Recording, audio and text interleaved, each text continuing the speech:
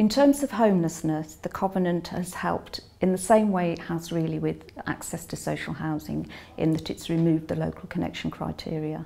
This means that a member of the armed forces community can apply to a local authority as a homeless person, and that local authority will then support them, help them, look at the reasons for their homelessness, provide them with temporary accommodation if appropriate, and deal with a homelessness application. The crucial thing about homelessness is what's called priority need.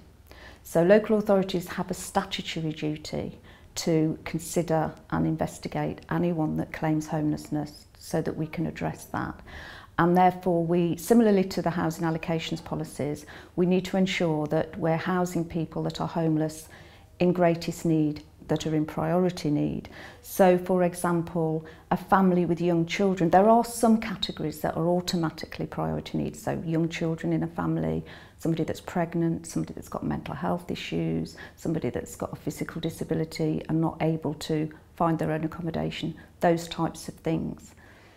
Because homelessness is a statutory function and is therefore audited, councils, local authorities are monitored by the government to ensure that we're properly investigating and properly allocating properties. We need to ask questions and we need to be sure as to why somebody has become homeless, but also as to why we feel that that person is vulnerable and needs our direct intervention in terms of giving them a property.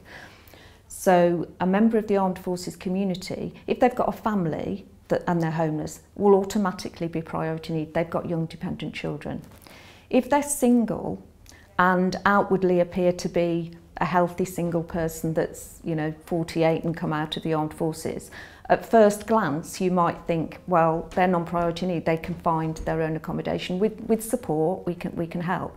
However, if we can identify whether there are any issues, be it stress, mental health, medical issues, it might mean that it makes that person a priority need, and therefore we can allocate a property to them. Without people telling us what their medical situation is or their experience is, we're not able to properly make a decision, and the concern then is people walk away from a service without the support and help that they deserve or that they're entitled to.